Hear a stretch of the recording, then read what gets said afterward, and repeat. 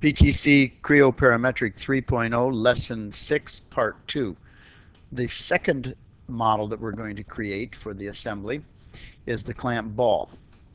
So start off by clicking New, and I'm just going to give it a quick name.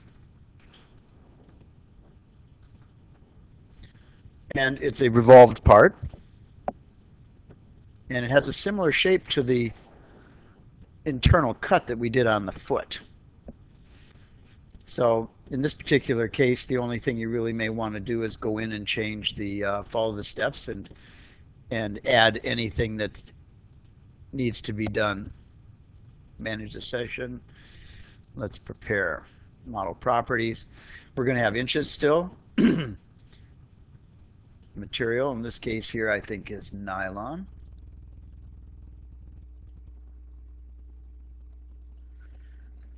You do want to make sure that you open up your options file again and import.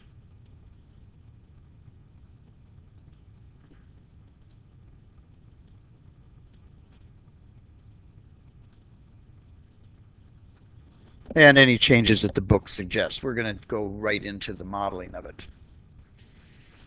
And let me scroll down a little bit. One of the things we will change is the model tree. Excuse me.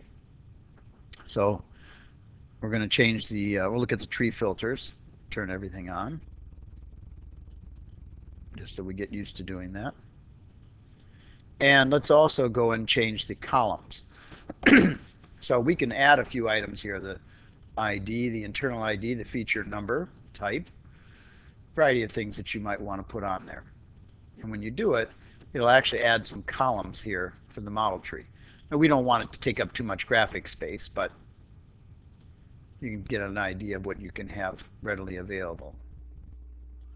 So we have an internal ID number too. So in this case, you're going to just have to drag the navigator window as closed as it will go, and it'll keep the tree up and it'll show you the feature number. So the first feature we're going to create is a revolved feature, and again we're going to sketch on the right datum plane. You got your Z going down, right mouse button. We could put in a center line. Actually, I don't usually put the axis of revolution in first, but let's do it here. In this case here, sometimes I bring in the section. And if you click on palette, excuse me,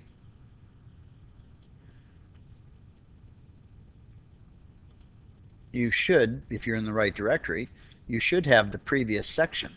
And if you remember, I called it the ball end. Yours might be called ball dash underscore end.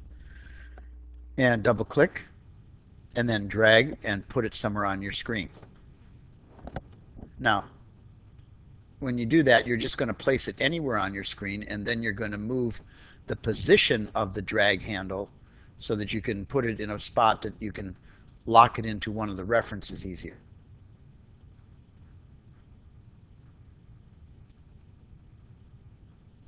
So we're going to take this with your right mouse button and put it up in the corner here, and then we're going to take this one and put it here.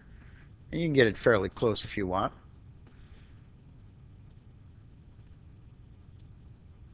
Don't worry about the distance here with it. And as far as our scale goes,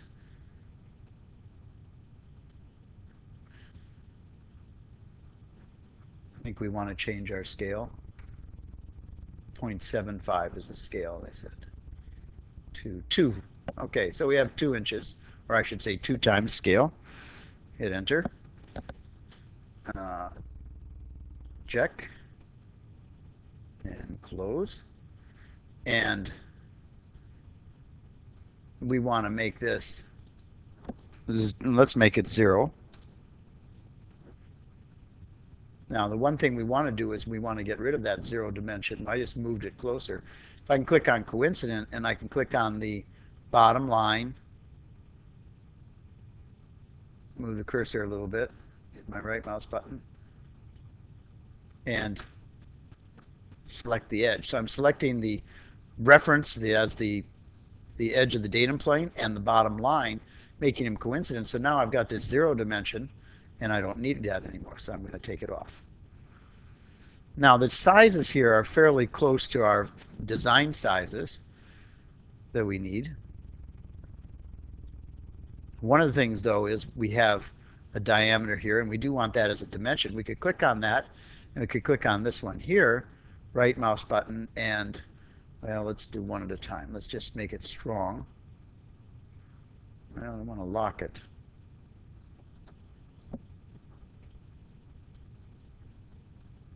Let's do this to start off with. Right mouse button, dimension, select the reference, go to the center point, middle mouse button.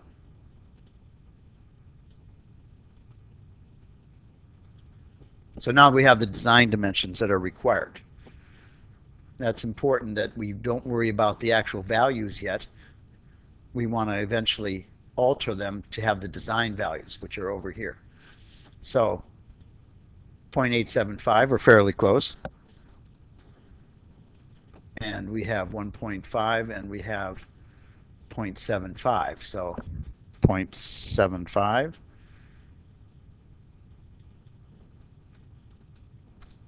And we have 1.25. Let's see if I'm getting this right. 1.5. So this is our ball. Come back, check. Let's go into our shaded with edges. And we have our one feature. Now, by bringing in the section like we did, we didn't have to do the sketch over. We just had a saved sketch, basically, and brought it into this particular feature because it had a similar shape.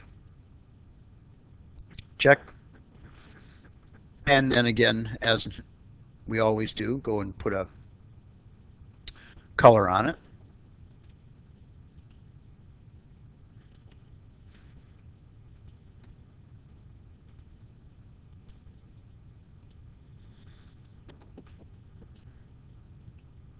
Looks okay. It's a little dark.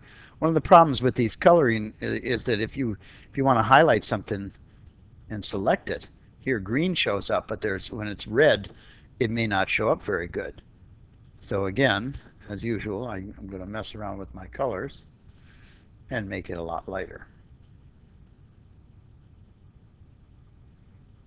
And you can see the reflection on this one too is pretty bright. I'll leave it like that for now. All right, we have black edges on it. It's really got a high reflectivity on it. So I'm going to turn it around, look at the bottom here, and we're going to insert a hole, threaded hole. So it's a standard hole and it's a 1/2 inch 13. So start off by clicking on the hole tool, selecting the axes, and hold down the control key and select the surface to start. And this time we're going to create a standard hole, UNC, go down to 1/2 13. It has a depth to it. I think we're going to put a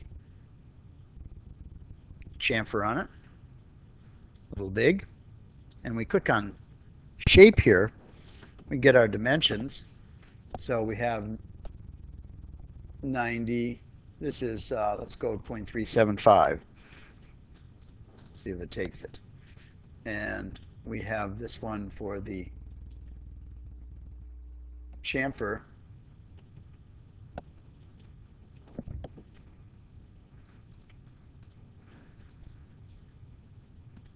$90 for the angle.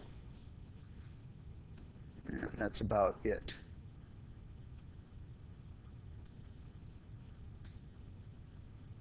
And our depth of the hole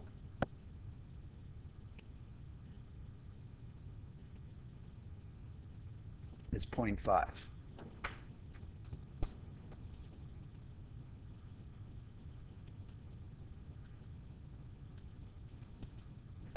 Anything else changed? No, it looks like it's pretty much the same. All right, so we've got our threaded hole. Click on check. And here's a place where it would have been nice with our colors let's edit this and see what we've got. See, it won't give us a transparency on this. I'm going to go to generic. Not even that won't either. Let's make it so it's a little bit transparent so we can see the internal structure here. And again, if you want, you can always come up and you can add a color to the inside here.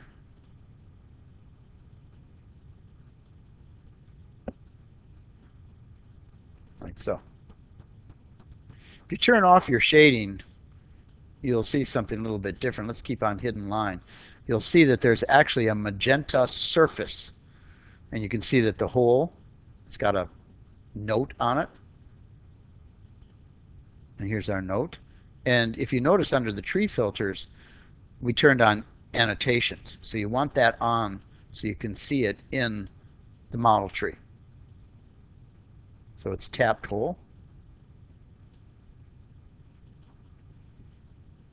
And if we go over to view again and we turn off our annotation display, we can toggle that off.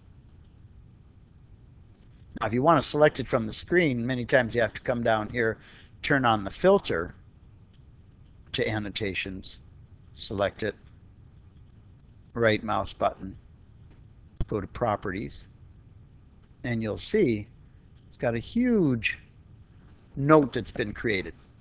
Some of the stuff is kind of silly. It's not necessary. It doesn't have a pattern. So we could delete that. Thread series and thread class, hole type, thread depth.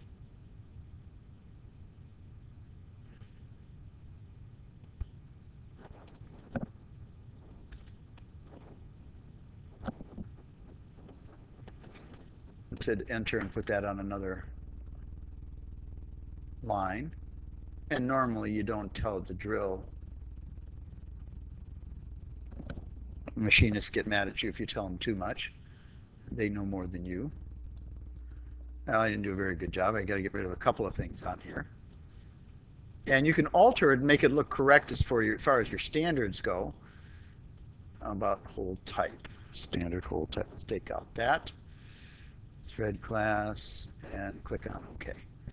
So there you have the note. You have your depth. The thread is 0.375. The hole is 0.5. So you can alter it. You can also alter this when you're in the drawing mode. You don't have to do it here. Now, next thing is we have a couple of extra little features. And go to the Model tab. And I can't click on anything except for this, which means that my filter is still on annotation. So I'm going to go back over to Smart. And I want to put a chamfer here on the top edge. I'll just leave the standard one. And then the other one, I'm going to click on a feature, move my cursor a little bit, select it, and I'm going to put a round.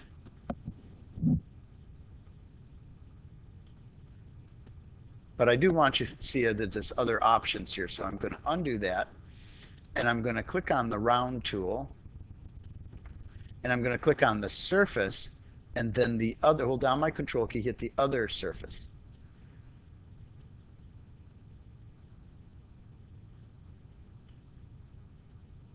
And I expand it out and back. So there's a little bit different. Surface to surface is another way of creating a round.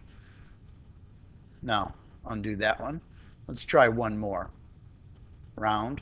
Let's click on surface and let's click on the edge. Remember to hold down your control key. So that's surface to edge. And I'm going to keep that one. I like the way it looks. Control D. Now if I double click on the first feature, I'm going to see some of the dimensions. My diameter in this one. And if I click on a dimension, right mouse button, properties, I can move that dimension so that it's pictorially in a better position.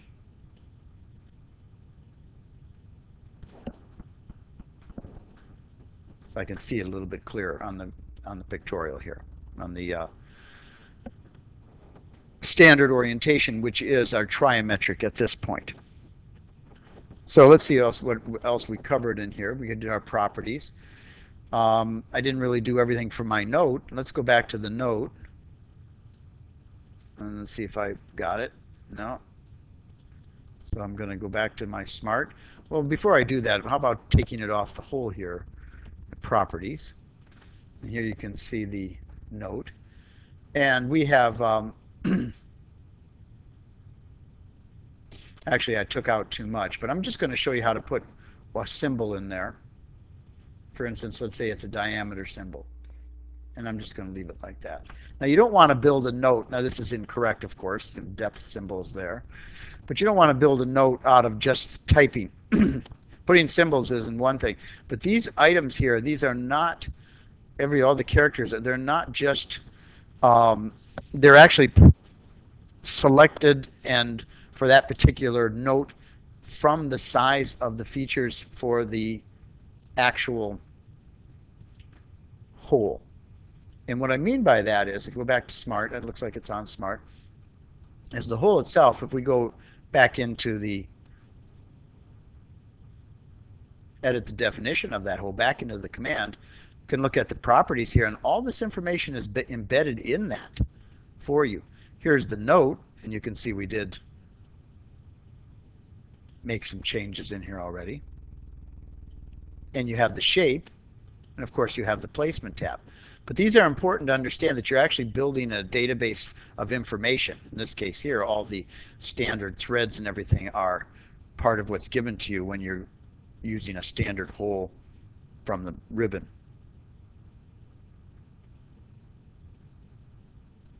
Middle mouse button to come out of there.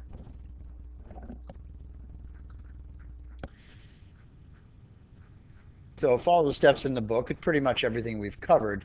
It's just making sure that you try these different text things when you're working with the notes and that. You've got a lot of variations. I'll go back to annotation, select on it, right mouse button, properties. And a lot of information in here that you want to take a look at.